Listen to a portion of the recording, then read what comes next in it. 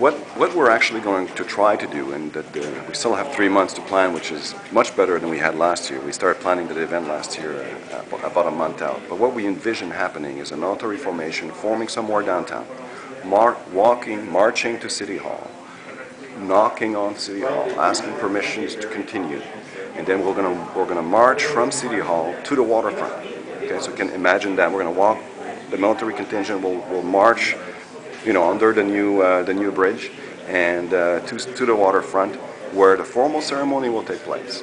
And it'll be timed so that once we're done that engagement, then the Hawk 1 will do their show, and it'll last about 8 minutes, and then right after that the Snowbirds will kick it off, and their show is about 23 minutes. Meanwhile, we're going to have some static displays. So we've been working with our Army friends here in North Bay to kind of beef up last year's static display. You'll recall last year we had a number of trucks. We're trying to bring more, now that we have more time to plan it, we're trying to bring more Army vehicles so that the community can also interact with those.